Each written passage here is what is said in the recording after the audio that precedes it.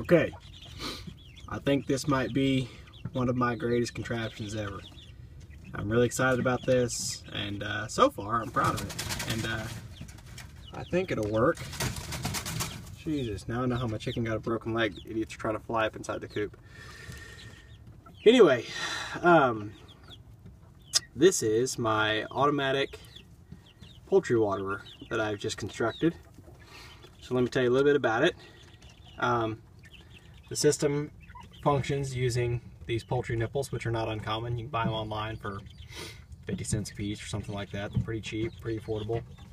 But the key is these poultry nipples operate at a very, very low pressure, like half a PSI, 1 PSI, something like that, very low pressure. So basically they could operate off of gravity. You don't want high pressure. So you cannot plumb the system directly into residential water pressure.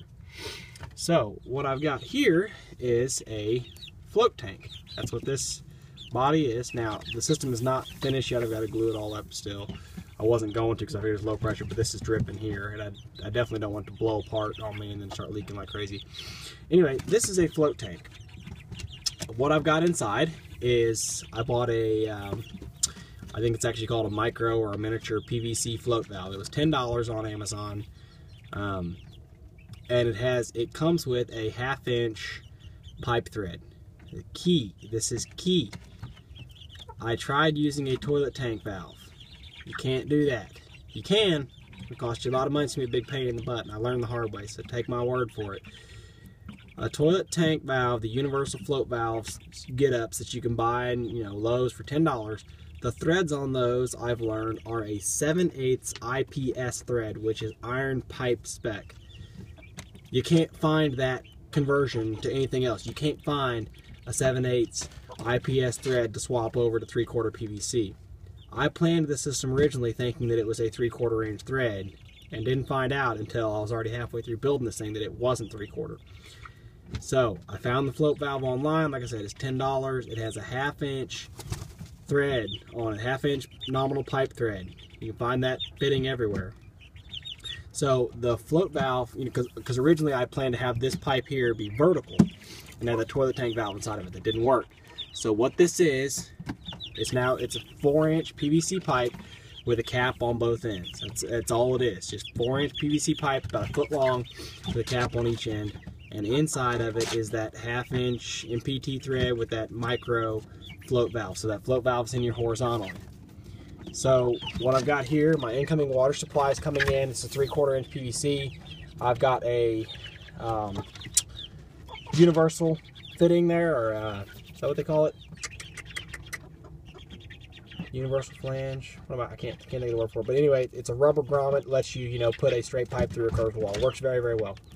So universal seal there, and then let me see if I can see around back here. Oh, if you look around back here,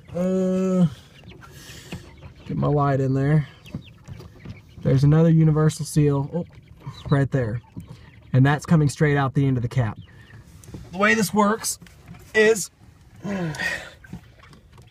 high pressure water supply coming from residential pressure. It's about 50 to 60 PSI is what most city pressures are.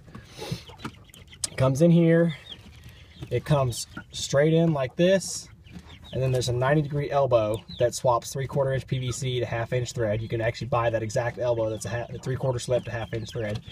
And then that float valve sits in here lengthwise like this. So when this thing is empty or low, the float will drop. It lets in water pressure at 60 PSI, and it fills up this body. Now remember, it's only going to fill this body when it's low on water. So you're not actually going to see that 60 PSI transferred out here. It'll fill this up, and then it'll shut off. And when it shuts off, it isolates that high pressure here and keeps it all on this side of the float valve. And so what you have coming out this end is low pressure. So you can see, I can sit here and tap these nipples, and they just drip real slow. If that was 60 PSI and I tapped that, it would spray out. It would spray out under a lot of pressure. So this is what you want. You don't want your birds to peck this nipple and get blasted in the face with water. You want them to be able to get a gradual droplet drink. So anyway, like I said, I wanted to share this with you. What I've got, you see the pipes run through the floor. Underneath it here, that's my incoming water supply. So underneath what I've got is my incoming supply right there. It just turns an elbow and it swaps over to a garden hose. And this is, like I said, it's just temporary, just to test it out. Swaps over to a garden hose. That other line in the back there, that is a T, as you can see, off the low pressure side. It's coming out the bottom right now. It's capped. It's this cap. It's this cap right here. And I'm going to drop it down to the ground or down lower and then turn a 90 and go out this way with it. And I'm going to run a whole bank of these watering nipples underneath the coop as well. That way the birds can water. There's only a couple nipples in the coop, so if they get thirsty at night, they can walk over here and get a drink. But primarily, I imagine they'll be drinking when they're out during the day. They'll want to come hit the nipples. So this is just one more step on, getting things automated so that I don't have to come out here and fill their little water bowl up every night. It's very important because I have to admit I was a bad farmer and I'm not proud of it, but I forgot to fill their water bowl. So here's what I'm currently using. Here's their current water system. Little 1 gallon water. You can see how low that is. I filled that when I got home from work today, about 3 hours ago. It was bone dry. I hadn't filled it. Maybe I filled it Friday, I don't remember. Today's Monday. They usually drain it in a day, day and a half. I definitely have to fill it every other day, if not every day I have to fill it. I forgot. So I got home today, it's bone dry. And let me tell you, they were thirsty. They saw me grab this thing and walk out of the coop with it, and they chased me out of the run because they thought I was gonna, they were so thirsty, they knew what that was. They wanted me to fill it up right away. So I've been having to come out here and fill this thing every night or every other night. And it might only take 5 or 6 minutes to do that, but again, that's just that much more time that it takes that adds up. So if I can save that time with automation, by golly, I'm going to. This way I don't have to worry about them running dry on water again. I know I don't even have to come check. I know they've got water. Simple as that. It's pretty important stuff. So, like I said, I wasn't happy with, I'm pretty upset with myself for letting them be thirsty like that. I don't want it to happen again. Let me just tell you real quick on cost for this unit. Float valve inside was $10. Shipping, if you want it overnight or if you want it soon, shipping would be another $10. Spend 35 bucks on Amazon, get it shipped for free, so just pick up a book or something while you're on there. Float valve is $10. These caps, each cap, I want to say it was a couple bucks, maybe $3. I don't remember for sure. The uniseals, the universal fittings, that's what they're called, uniseals. The uniseals were $6 a piece from Amazon. That was the big catch. That was $12. I found them other places for $1.25 a piece if you bought 25. So you would have had to spend about $30. $30 to get 25 seals and then shipping. And I figured for the cost of 2 seals that I needed, the shipping would have been another 12 bucks or whatever to get 2 seals from that place for $1.25 a piece. So I figured I'd just go ahead and throw them on an Amazon order and get them shipped for free. But again, those are very expensive. So again, we're at $10 for the valve, $12 for the seals, that's $22. These caps, we'll say they were $3 a piece, so now you're up to $28. Each one of these poultry nipples, we'll say is 50 cents a piece. I've got a total of 8 of them. I actually haven't put the other 5 on yet, so that's another $4. So we've got $28, $32. The pipe strap, call it, 10 cents a foot or something, negligible. And then just random PVC parts and fittings. So maybe I'm on this thing all-in cost for, I don't know, $35.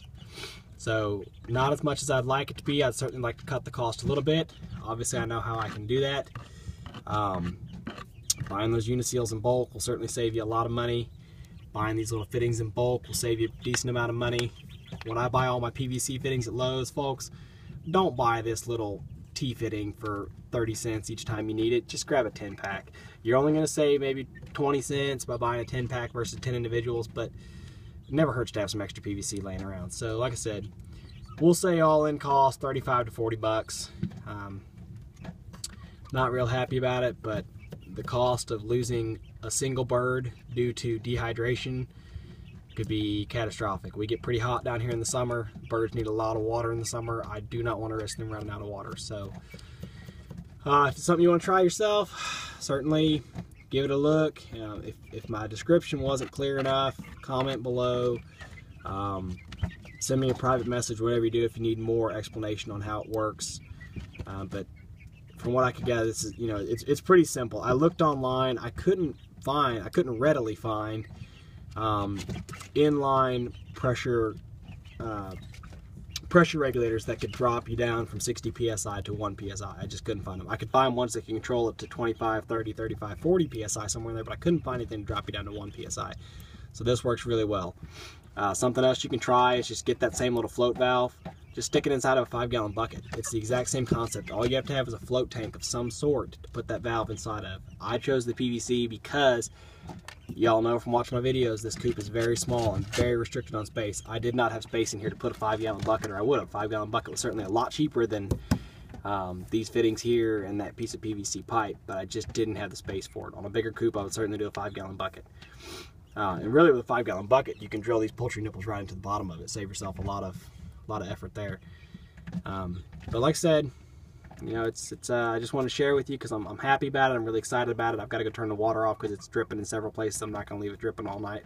But I just wanted to make the video because I'm just testing out. I'm real excited with how it's working so far. So I'll cut it off here. I've got to take a bunch of stuff apart now to glue it all up. I should have just glued it in the first place, but I didn't want to glue it until I knew that conceptually it would work. And it looks like it's working. So I'm going to tear it apart and glue it. But like I said, if you have questions, comment below, subscribe, rate it, whatever you want to do. I don't really care. But yeah, let me know what you think. See ya.